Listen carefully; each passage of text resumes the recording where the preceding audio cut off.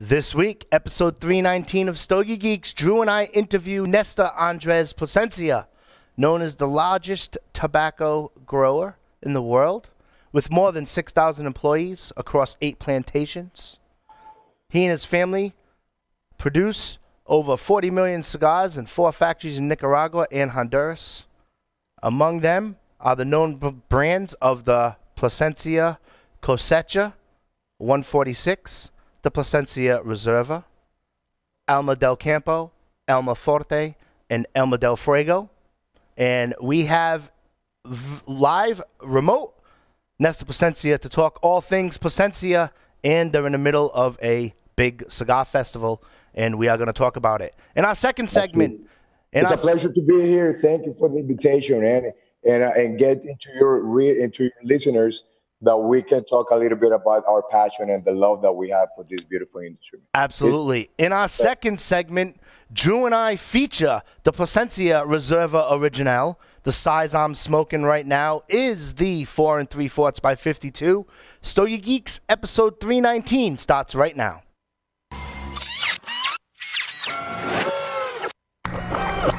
This is a Security Weekly production. Broadcasting live from G-Unit Studios in Rhode Island, it's the show where cigars burn slow, ashes fall fast, and cocktails flow steady. It's the Stogie Geek Show. Welcome, everyone, to the Stogie Geek Show. Joe and I are already silly. Oh, yeah. Joe Hozempa, a.k.a. Joe Hollywood, is here with me in studio. I'm fired up.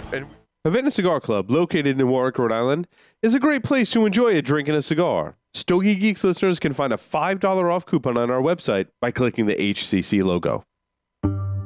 Confidence. Confidence isn't walking into a room with your nose in the air, thinking you're better than anyone else. It's walking into a room and not having to compare yourself to anyone in the first place.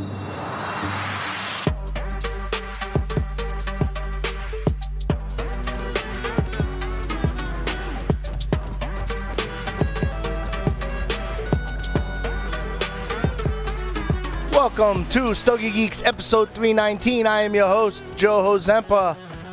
Stick of the week is the Plasencia Reserva Original. I just lit one up. I'm excited. And, ironically, Drew and I have the privilege and the honor to interview Nestor. But before we introduce Nestor Plasencia, how is my little brown-haired boy from Texas doing? Hey, how's it going, Joe? Hey, Nestor. Hey. Going very well here in Texas. The sun's out. The sun is shining. Our new baseball park is almost done here for the Texas Rangers, the upcoming season. So other than that, everything's going well, and I'm ready to get this interview down the road. Nice. The buzzes are all complete with complete shoulder harness for the stealing of the signals, and we're ready to go over in Texas. I'm super excited. Drew, we get to interview Nestor Andrés Plasencia, a.k.a. the man. That's my bio of him. If he needs an introduction, Nestor Plasencia is responsible for over 40 million cigars across 4 factories in Nicaragua and Honduras. Check out his blends. All you have to do is go to stogiegeeks.com, click on that Plasencia logo. If you want to learn more about Plasencia, go to stogiegeeks.com/Plasencia. Nestor, welcome to the show. It's a pleasure to be here, man. It's a pleasure. Thank you for the invitation. I always love to talk to your listeners, man. We're in the middle of the Nicaraguan Cigar Festival, so my voice is not that clear, but I've been enjoying cigars and Nicaraguan rum, and having fun. That's awesome. So I get to catch you slightly tired with a slightly hoarse voice in party mode, because I believe you have one more day of this festival. Is that correct? Yes, that's right. And from here, I go to the farm again. But I love to show because there's nothing like a human interaction, man. And when I have the privilege, the people to come here from 24 different countries are coming here. So we want to take advantage of that. So I invite all your listeners, if they can come to Nicaragua next year, they're going to have a lot of fun. It's amazing. It's unbelievable. You met all the legends in the cigar industry. You know, from Nicaragua, you have the chance to visit the fields, factories, and a lot of fun. So please come if you have the chance. That's awesome. Yeah. Let's talk about this festival. How did this get started? What's it about? What can the Stogie Geeks listener kind of expect for next year and all that stuff? Well, what's this festival all about? It's been a while since been doing the festival, and last year we couldn't make it, but we start this year again. The thing is that we want the people know the magic, where the magic start, which always on the farm. You know, you have the chance to visit all the big stars in the cigar industry from Nicaragua. You have Padron, you have my father Pepin, you have the Oliva. You have the Hoya de Nicaragua, you have J.C. Newman, you have all these guys, you know, all the great names in this industry are here. A.J. Fernandez, Skip Martin, and everybody's together showing the beauty of this industry to the people that have the chance to visit us. And we show them the farms, we show them the factories, seminars. Today we have the people that visit us at the farm. We put them to grow their own tobacco plants, so they're part of that. So you start seeing and being part of the beautiful industry. We're gonna send pictures how the tobacco is growing and all the stuff. So it's amazing. It's a lot of fun. Awesome. Where can we get information on this festival? It's in the website. It's at NicaraguanCigarFestival.com. Okay. That's the only information that for the festival that you can get. Awesome, and you can track them, follow along, check out the pictures and all of that stuff too. Yeah, that sounds like one hell of a time. How many days is the festival in total? The festival is 5 days total. The first 2 days are in Managua. They went to Granada to Mombacho factory. That's a beautiful factory in the city of Granada. And then since Wednesday, they're here visiting factories and visiting farms. And we have a party every night. You know, a different team in different places. Wednesday we have a nice party in Drew State. Yesterday we were at Pensa. Today we're going to Scandinavian Cigar, and we have the pleasure to have a lunch on Wednesday when everybody come. It was in our farm, so it's been amazing. It's been amazing days, and also having my dad here, having my family, my cousins. And my brother is in Miami right now, taking care of you guys. Received cigars in the U.S., so he couldn't make it this year. But we had an amazing time. That's awesome. Yeah, that sounds like one hell of a time there, and probably one hell of a educational component for someone to go to and to experience. You got to put that on our bucket list, Drew, for sure. Is it January of every year? It's in January every year. Awesome. Because in January is a lot of tobaccos on the fields. Yep. So it's the best time for visit the farms, and the weather is amazing. You know, and you can get away for the cold winter in the northern U.S. Yeah, absolutely. Do you have any plans on coming to the northern U.S. at least in the summer? At least in the summer, for sure. For sure, I have plans to go. Once the tobacco growing ends, they might have a more free time to visit our consumers, our customers, which is always a pleasure to be together. Because I want the people to understand why we do things. And we've been 154 years in this beautiful industry. I'm the 5th generation. We talked about this the last time, but I always want to say it because I feel it is just the beginning, even though we're 154 years. But everything that we have learned and everything that we keep learning is for you guys, for your listener, for our final consumer that can have the best side possible with our cigars. It's our goal, it's our mission, it's a reason to exist. So I always want to be close to the final consumer, listening to them, what we can learn, what else can we do, and all this kind of stuff. Yeah, that's awesome. And also, I want to take a second to kind of reflect on the Nicaraguan cigar, right? And because, I've been in the industry for a little bit over 24 years in different capacities. I used to own a cigar shop here in the Providence Metro. I distributed, I was a broker for a cigar for a very short time and realized that life on the road is not for me, even though I like a lot of country songs that reflect that. I also think it was a timing thing and a brand thing with my experience. I think that if I had, I think it's very tough for a broker to go out and to get that other support from all the vendors because of what the broker's position is. I don't want to take away from the interview with you with that, but I just want to set that there. Okay. I've been here on Stogie Geeks since January 2nd of 2017. I've learned so much about the industry, interviewing different people and all of that stuff. But from a business perspective, right? I mean, I don't want to take away from Honduras. I love the Nicaraguan Honduran combo for my palate, right? Okay. I don't want to take away from cigars that are done in Dominica and all that, right?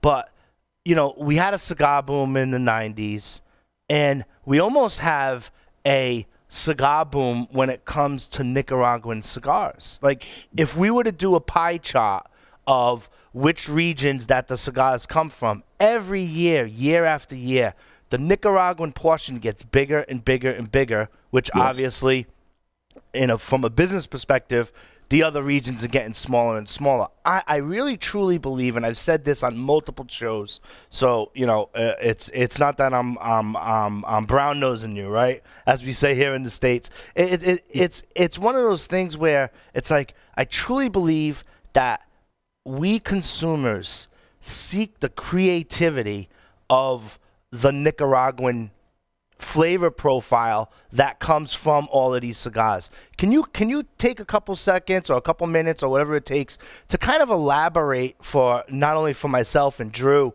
but for the Stogie Geeks listener, like what makes Nicaraguan tobacco so special, and why do us consumers kind of keep seeking, regardless of brand, right? Doesn't that, you know, regardless of brand, we always go back to a boutique.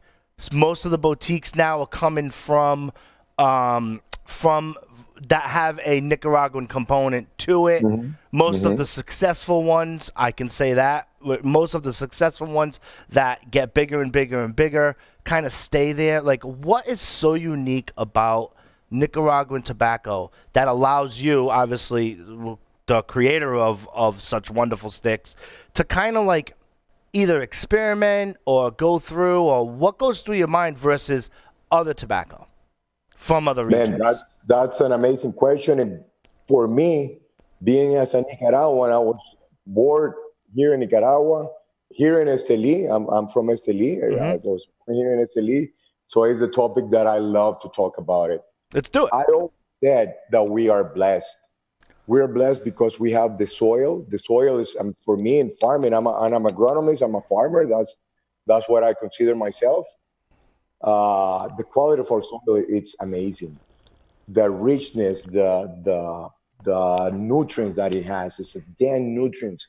We have different regions where we can create blends. You have Esteli, we have Jalapa, we have Condega, we have Ometepe, where we create amazing blends out of those four main regions, and then we have small regions here and there. Also an amazing tobacco. So for me to have that kind of soil, it's so important. It's a blessing because we don't have to do anything to have that.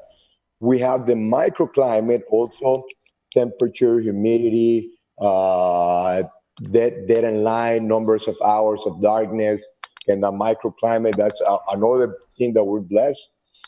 But the most important factor that I consider is the know-how. It's the know-how with the tobacco plant. It's the knowing when that leaf has to be harvested.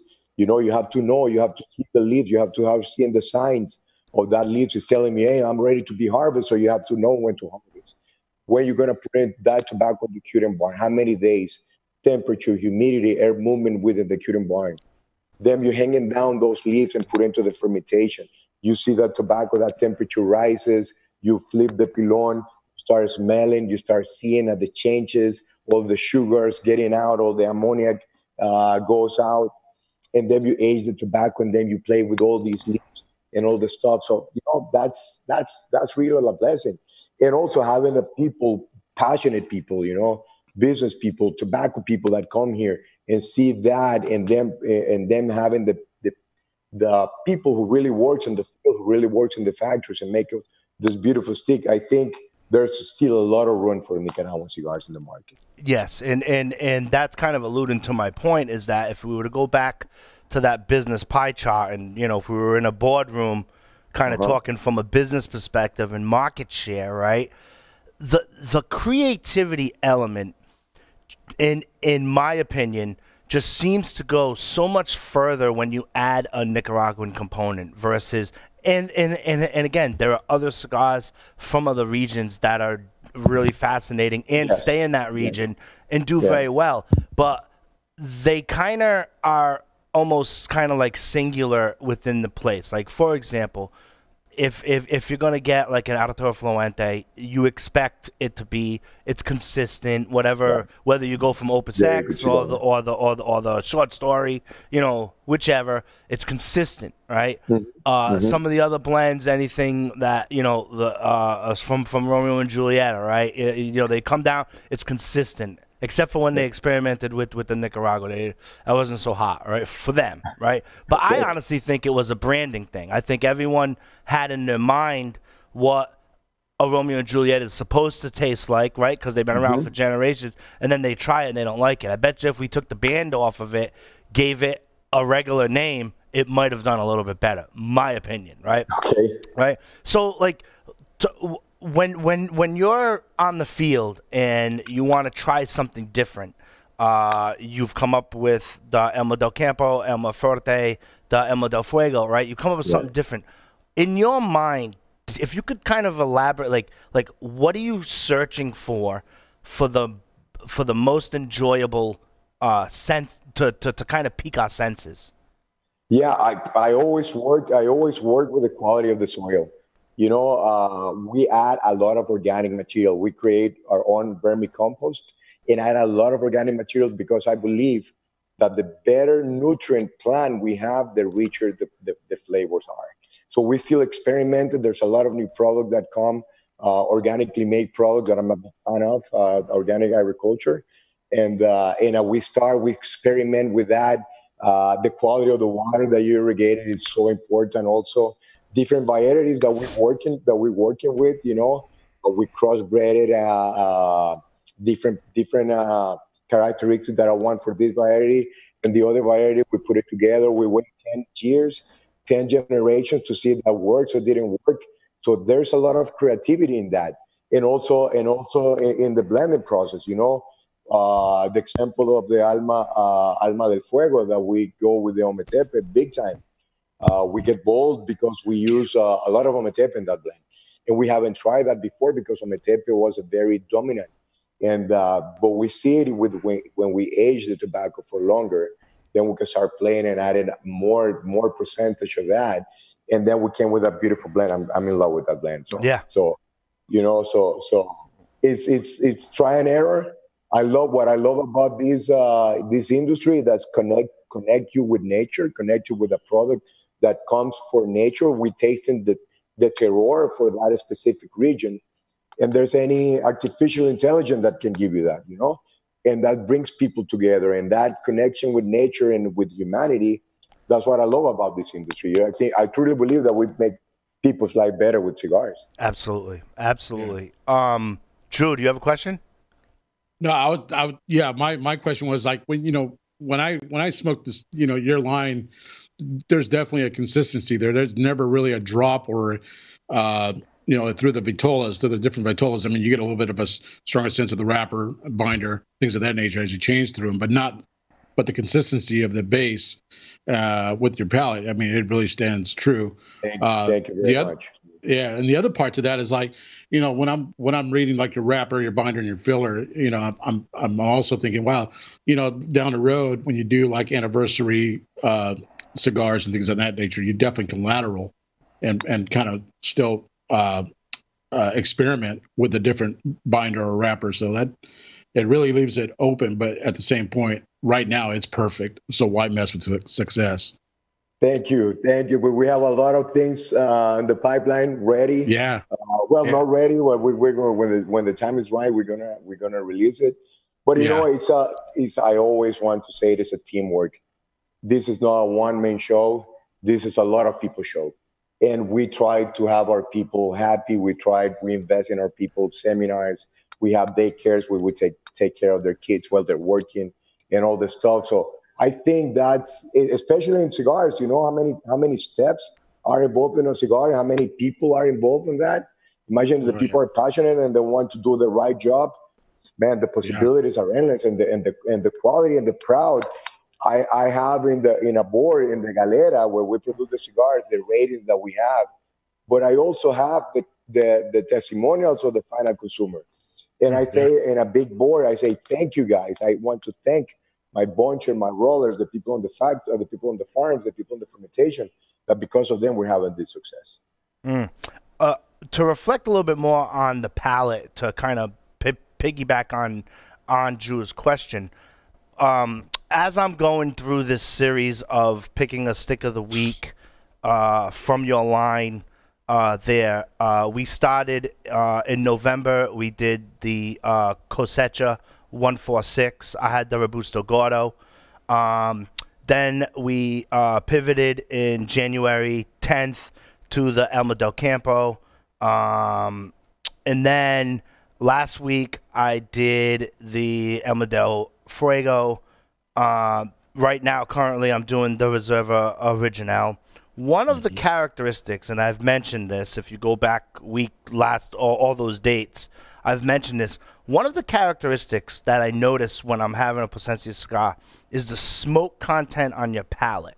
In other words, it's like, it really kind of has that, like, I mean, Tobacconist University calls it umami, right? So it's like you kind of have that savory taste that lingers in your palate. And one of the characteristics I noticed, not so much with the Alma del Fuego, but especially with the Cosecha and the Alma del Campo, and a little bit of this, but the other ones were kind of up there in the smokiness.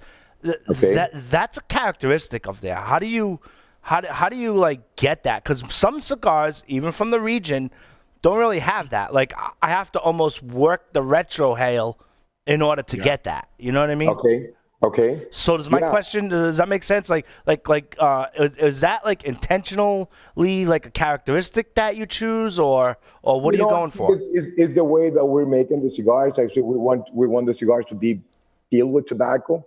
And I think that's one of the reasons that you can have all that smoke, you know, even though it's not that. When we have a loose cigar, you have a hot smoke that is a little bit bothering you a little bit. But we try to have a very dense, and the way that we bunch, you know, that you can have a very dense cigar and still have a very good draw. I think one of the reasons to that, and the way that we like the people to try the tobacco, and we grow 100% of the leaves that are on the Plasencia, and any cigar that have the Plasencia brand on it, we grow the tobacco 100% ourselves. So that's, you know, that's also, we know exactly which field that come, you know, what farm, the fermentation process that it took, the temperature that took in the pilon, time of aging, everything. We know everything about those leaves. So it is a characteristic. So you're because I did receive emails. By the way, Stogie Geeks, you can email me at joe@stogiegeeks.com. I do receive emails, and they were like, you know, when you were reviewing the Plasencia, you actually mentioned smoke content. And I'm like, I'm telling you, I'm like, it's crazy. Like so I'm not like off my rocker. That is an intentional characteristic. You know, it's always we want to have that. It's the first time that somebody told me that. But you know, it's a good. We're going to talk to my guys about it. You know, but we do it. Yeah. We try to do it in a very dense way with a very good draw. That's what we try to do intentionally. Wait a minute. Out of all the cigar podcasts that are out there, no one's ever mentioned like that as a characteristic. like Drew, back me up if I'm wrong, or I'm sorry. Back me up if you don't disagree. Like, that is like, if I could pick like 3 characteristics to judge the Plasencia line, that would be either number 2 or 1. You know what I mean? The first time, Glad. For me, that was the first time. There you go, right? The real deal, right? Stogie Geeks. You guys are the real deal. the real deal show right here. We could change it to the real deal. So no, I don't know. It's like I did, if I were to judge from you know how like sometimes they review it on complexity, flavor, and balance, right? Those are the basic. You know, if I'm gonna start to review cigars, I'm gonna start with complexity, flavor, and balance, right? So and maybe construction, because some of them you have to give a report on constructions, others you don't, right? And a characteristic of the Plasencia line is that they're very dense when you hold them. They're not loose at all. And I know that specifically because I'm a twirler, right? So I'm not really keen on a lot of box presses.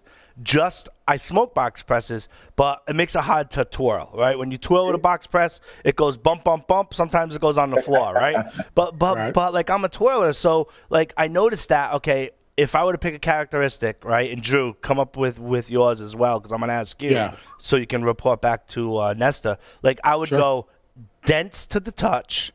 I would go incredibly smoky on the palate that lingers. And in no particular order of these, I would certainly say complexity, especially in that Alma del Fuego. Like real complexity, that retrohale, when you retrohale that stick. So like Drew, do you have any more characteristics that you want to add, like so Nestor can kind of elaborate on them? So the other characteristic that I like is just it's just the consistent of the bunch and the way it burns. I mean, it just burns very nice and evenly throughout the cigar. And so as you go through it, and it just allows you to really enjoy that smoke and introduce yourself into certain notes and flavors throughout that cigar, because it's a well-intentioned meaning cigar as you smoke through his line. And so with that, like you said, just the construction of it itself is definitely on point. Yeah, and they are consistent, Nestor. Like they are very consistent. Whenever I travel, usually to South Florida, I always get a lot of Plasencias because here in the Northeast, they're little spots, right? Okay. But I go down to South Florida, I'm like, oh yeah, like, you know, I went down there in September. I reported back to Stogie Geeks. I did it from Havana Republic Cigars over in Fort Lauderdale. First thing I grabbed was the Cosecha, right? I was like, oh, you know, and you know, and you know, I'm kind of like, wow, and as I'm smoking it, doing Stogie Geeks and Drew's in Texas, and we're reporting back here to Rhode Island, and doing that, I'm just like, wow, like they're so different, you know. Thank you very much. Yeah. Thank you very much. It's also knowing the kind of fertilization you use in order to have a very good combustible characteristics in the tobacco. I think that also helps.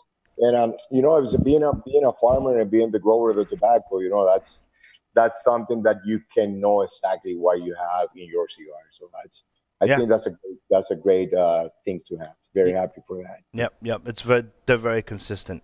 So the question, I had another question real quick. So hey, Nestor, when you came up, when this cigar was coming into fruition, I was reading a little story about how it was the 146th crop of 2011. So can you take us through that a little bit? Just kind of like let us know how does that come about? That is it just something you're very good question. We've been growing tobacco for 154 years. Yeah. Every year, despite moving from country to country because of the revolution, because my family lost everything twice. So even though they lost everything, they lost farm, they go to a new country, start growing tobacco the same year. At the beginning, they came. Even we have hurricanes, we have blue mold, we never have lost a crop. So the year 2011, 2012, that was a very good crop. We put some tobacco aside in Honduras and Nicaragua because that's a blend. Yeah. You know, that's a blending of Honduran and Nicaraguan tobacco. And you know, we have this amazing tobacco. Let's do something about it. And let's do it in Honduras because I want to have that Hamastran tobacco that for me is one of the best tobacco that we have in Honduras. So let's do that. And we came with the blend, and that people love the blend, and I was very happy for that. So that was the reason for naming Cosecha 146, which is mean that's 146 crop from the Plasencia family since 1865. Wow, that's awesome. So what do? So, you lot that tobacco, right? Yes. You put it in a warehouse. You let it sit.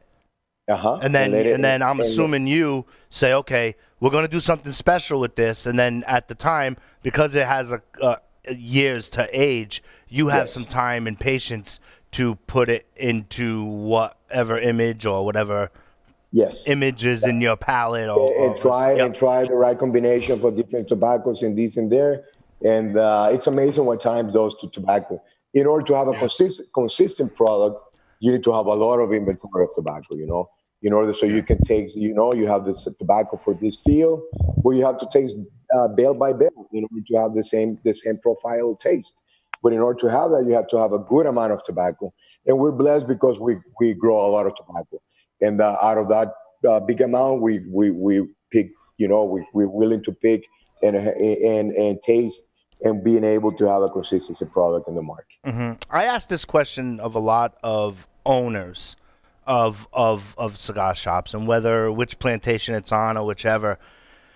Do you go through a panel to, when you come to that aha moment of this is going to be the, for example, this is the stick and the blend that we're going to use for this product, right? So this is what we're going to use for the Cosecha. This is what we're going to use for the Reserva Original, Alma del Campo, Alma Fuerte, whatever you're doing.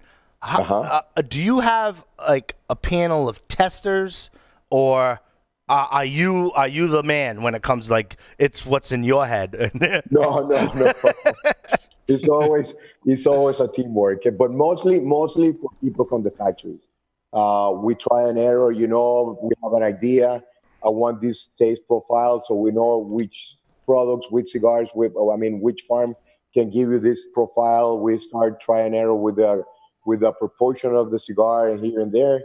And then if I like it, but other people don't like it, seeing that I have to be a little bit sweeter over here or a little bit more complex over there. So we keep trying until we have a consensus here at the factory. And I always use my team in Nicaragua, and I always use my team in Honduras as well. So we can feedback each other, because I believe that I had an amazing team and I had to use them in everything that we do.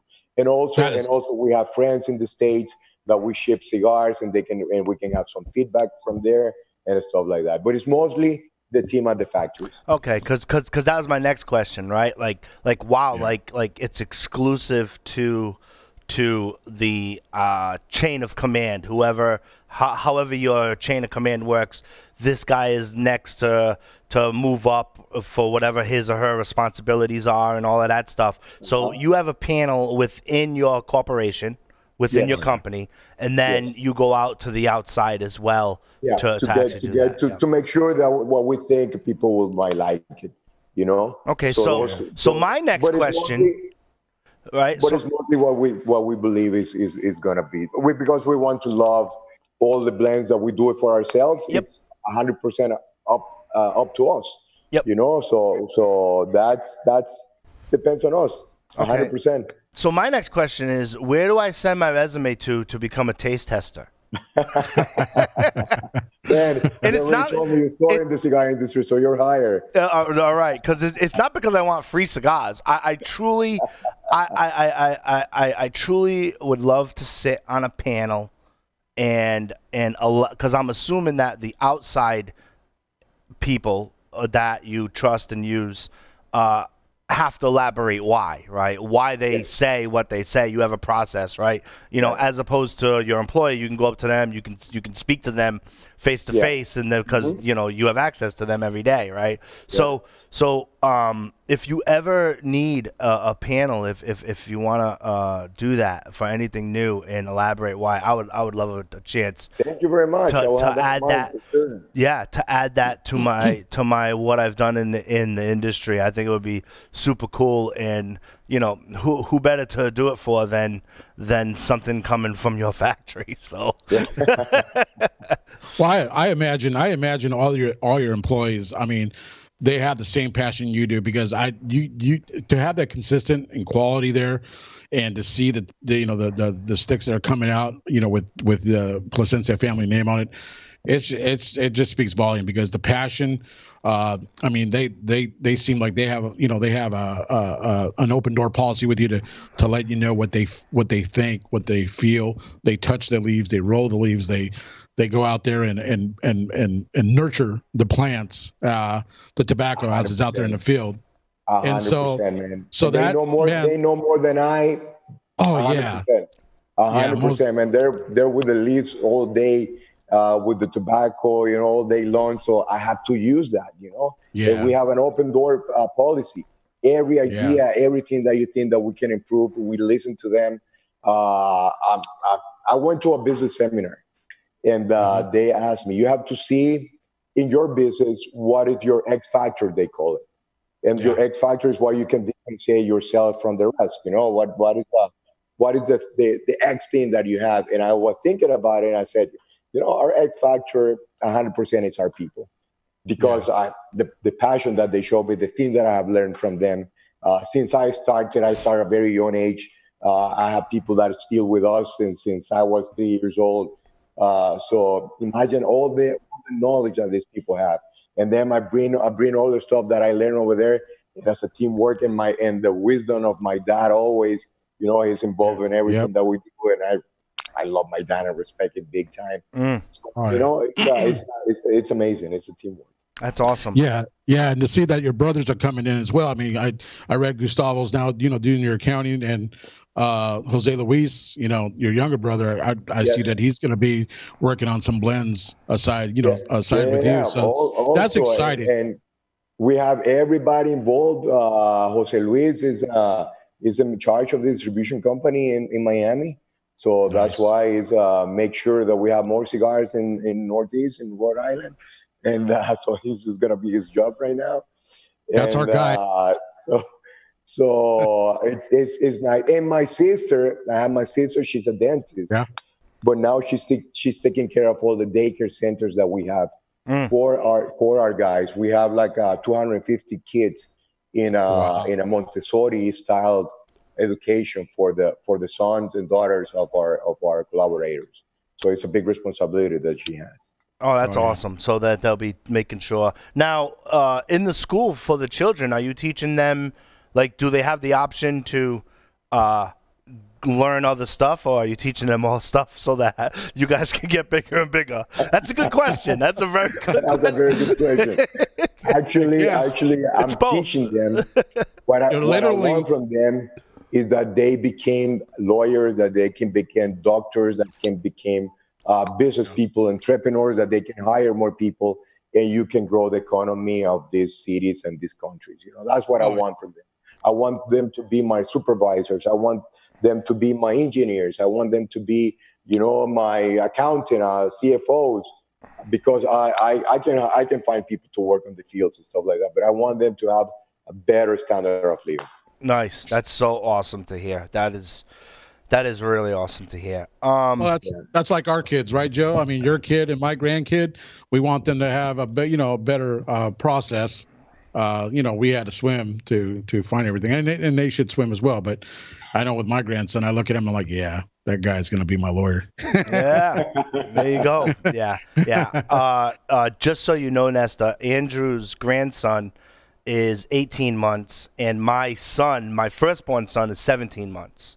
Wow! Yeah. Congratulations, guys. Yeah, yeah. That's a life changing. Yeah, but he gets the luxury of sending them home at night. I gotta, Oh, yeah. But yeah, it's so cool to watch the development of a child. You can learn so much about yourself, and you can learn so much if you just slow down to their level. Yeah, what I It's like, a big responsibility that we have, and we have to make a better work for these. Yeah, for these I think all politicians should babysit twice a week consistently for 2 years. I think they would come out and they would make different better rules. ideas. Well, because then they can see like who it's really going to affect, right? Of what Yes. they're 100%. doing. But we don't do a political thing on this show, except for when we talk PCA. Other than that, move on, Joe. Move on, Joe. it doesn't get too political, right? I have a question about each individual blend that you've created, right?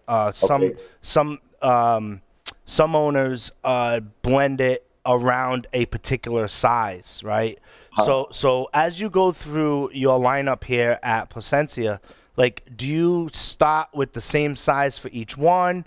or because obviously you make it available in a bunch of different sizes to appear to a bunch of different people, get shelf space, all of that stuff.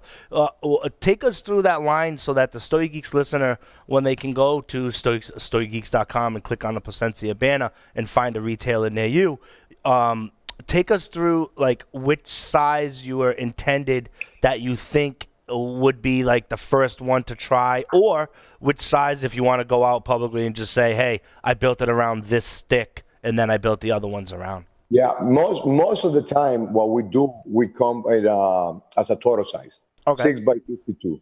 For me, that's the right. The 52 ring gauge have the right diameter where you can play with the leaves and all the stuff. So we start always with a 6x52, and from then we go and try and see the proportion from when we move for one line to another line. Right now, I'm smoking the Panetela with the Alma del Fuego, and I love this size. I think it's not that intimidating when you have a rigger bean gauge. So with people that, when they see a darker wrapper, they can be, with a darker wrapper with a bigger ring gauge, they've been being He's not used to full flavor cigars. So, so we move in there to see which audience we want to reach. We always want to start with a Toro size of a 52 ring gauge. I can tell you from my experience here at Stogie Geeks that answer is your answer. There is no right or wrong answer, right?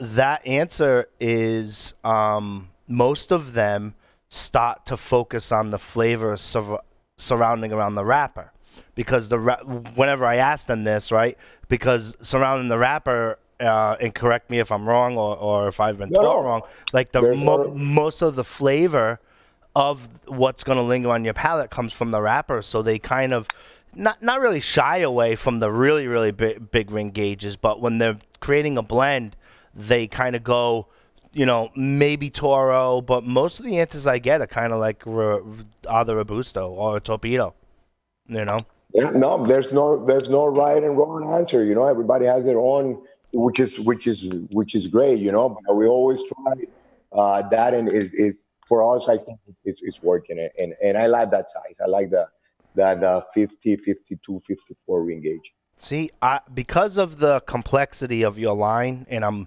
so familiar with it because we're doing these series of reviews in the second half of our show, I honestly thought your answer was going to be different. I honestly thought your answer was going to be, for this, we chose this size, for this, we chose, and then you built it around. So super glad that I don't know everything, right?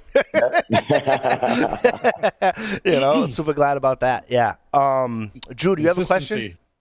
No, I was gonna say, that just shows right there his consistency and how he's building that cigar throughout the line that they're offering on their facing. So I'll tell you, my first Alma Fuerte I had was, and it was just because of the cool factor that it's a hexagonal, and yeah, I remember when I got that cigar, I was like, "Oh, this is bitching." I mean, just that's a good thing, Nestor.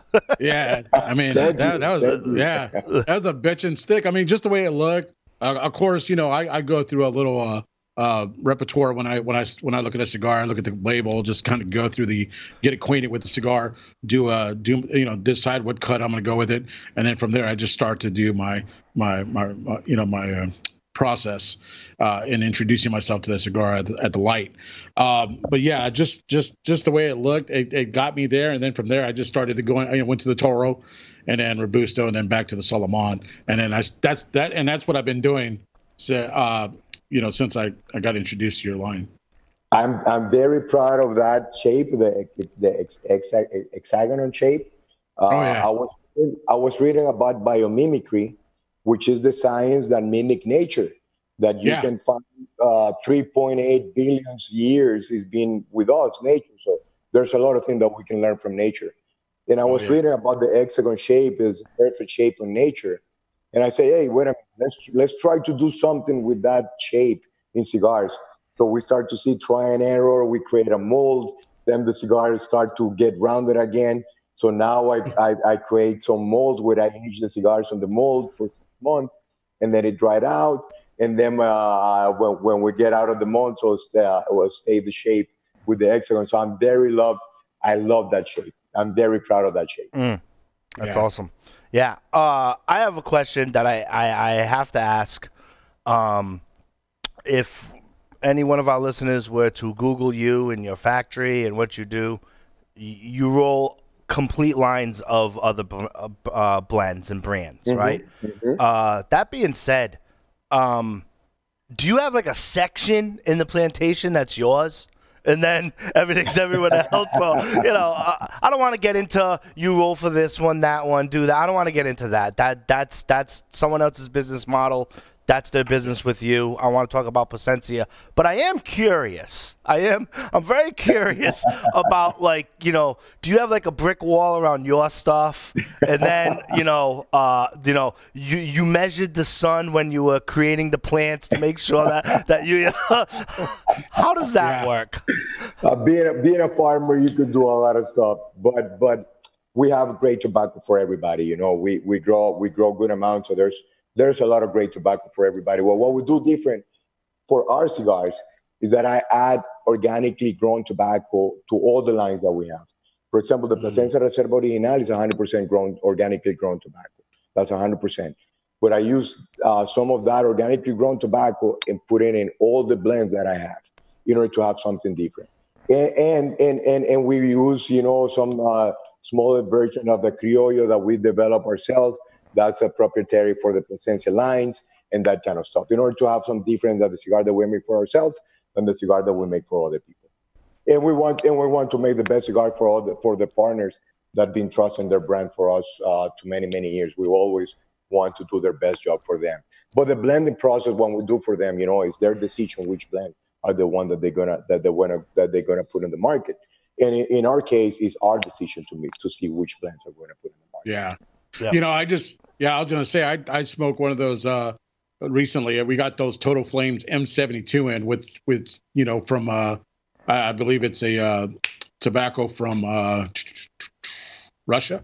Yes. And and I saw that you were the blend that it was sent to you from there, and then from there you guys blended it, tobacco for the wrapper, binder, filler. Man, that was a very nice cigar, and I thought, wow, you know, that you can definitely tell your signature in that cigar, you being the blender in that. Yeah, thank you. That's very nice people, and doing a very good job with the marketing. Life short, do it hard. They do it. So there's no brick wall around your stuff, or it's roped off? No, not really. Not really Yeah, I mean, we have good stuff. Well, that's good to hear. That's good to hear. Remember that we supply also a lot of tobacco for other people that we don't make the cigars, but we supply the tobacco for them. Right. So we want to do the best job possible. Right. So you would cure the tobacco and then ship it. Excuse me? You would cure the tobacco, ship it to them, and then they do what they want to do with the. And sometimes for example, filler is 100% fermented and ready to use. They can do whatever they want with that tobacco when we ship it. But for wrapper and binder, they do the finishing and the fermentation. But you know, it's that's the beauty. So you can have different tastes. Otherwise, all cigars will be very similar. Mm-hmm. Yeah.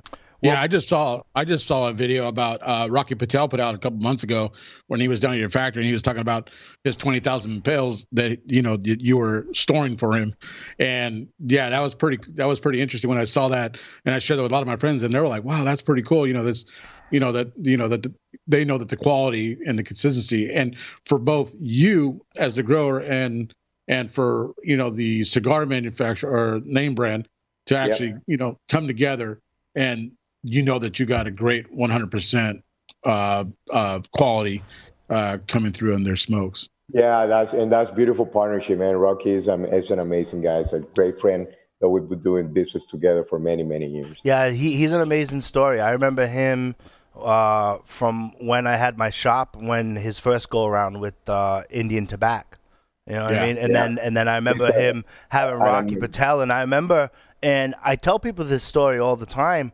When Rocky, after Indian tobacco and Rocky came back as Rocky Patel, he had a lot going against him, right? He wasn't of descent.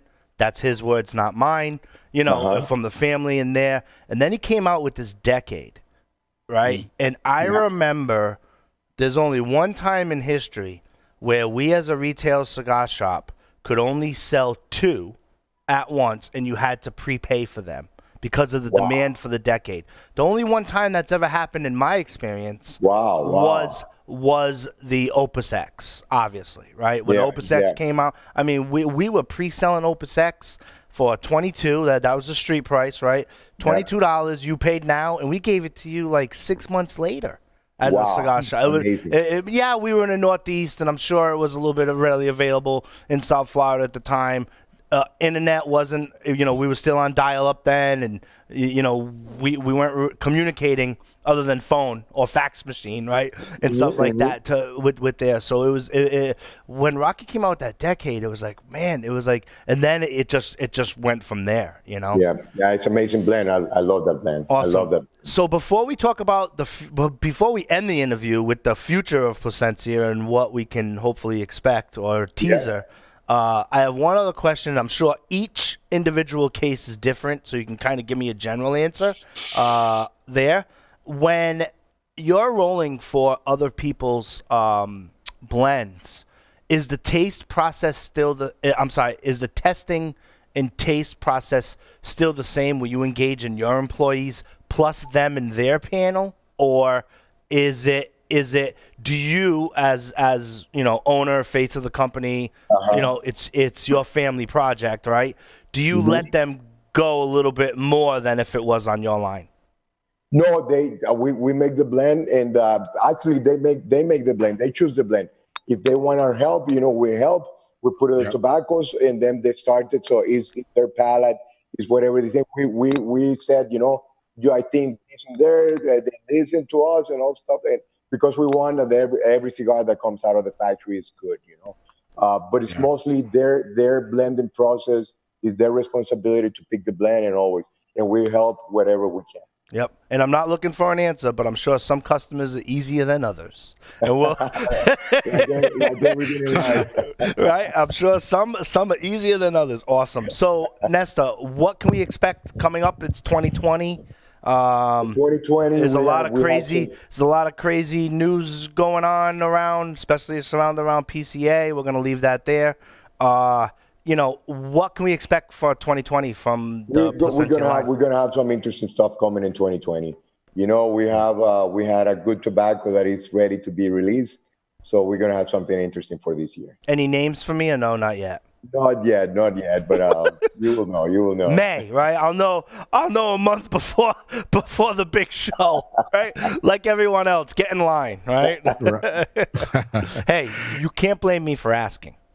Man, never. The other thing that's cool about, like I said, is the lineage. I mean, you guys have been doing this for 150 years, and I can see right now with and by all means, not that you're going to be checking out soon or anything. You still got another 50 years to go, but to see your little brother come in, and then just to see the younger generation that's up and coming in the cigar industry, I think they'll be our definitely look to the future. But for them to come up with blends and things of that nature, it's just very exciting to hear that. It's super exciting with the ideas. They've been raised in a completely different area than us, and so they came and they bring in new ideas, new designs, new concept, which is so amazing. And it's the beauty of this industry. What I love about it is you never get bored. You keep learning and learning and learning. Every crop is a new lesson. The market is moving, so you have to see how you can feel those demands that are on the market with the knowledge, with the little knowledge that you have, and keep learning with an open mind and what's out there. That's awesome. Yeah, definitely to stay ahead of the trend. So I see that definitely. So I'm excited to see what's going to come about after after all these shows, business gets out of the way. We're going to have this cigar. Either way, we're going to smoke cigars regardless of a show. Yeah. Yes. No, I'm just talking about a lot of the cigars that are coming out for 2020. I mean, they normally come out after the shows. And so, it's just anticipation. So definitely, with our listeners and people that I talk to at my lounge, I mean, they just can't wait to see what comes out of Plasencia next. And Thank you very much. Thank you very much. We're trying to build icons in the industry. It's our goal, So we don't want to be adding a lot of products, We want to be slow, easy, make every brand get their space and get the time to people to know it, to understand it, to learn about it. And but that's we just love what we're doing. Awesome. It's a blessing. And Nestor, if you ever want a part-time job and you want to be a co-host of Stogie Geeks, I'm sure we'll have a lot of interviewees shaking in their boots. In remote, we have Nestor Plasencia. Who? What? Yeah, he's going to ask you some questions. Thank you for the offer, man. Thank you for the offer. The invitation is always open, Thank you. Thank you very much. That's awesome. Stogie Geeks, if you want to see Nestor's first interview with us, because it'll be a 2-part series and we are going to continue with more, all you have to do is go to stogiegeeks.com/Plasencia. But if you're looking for the exact episode that Nestor was first on here, it's episode 284.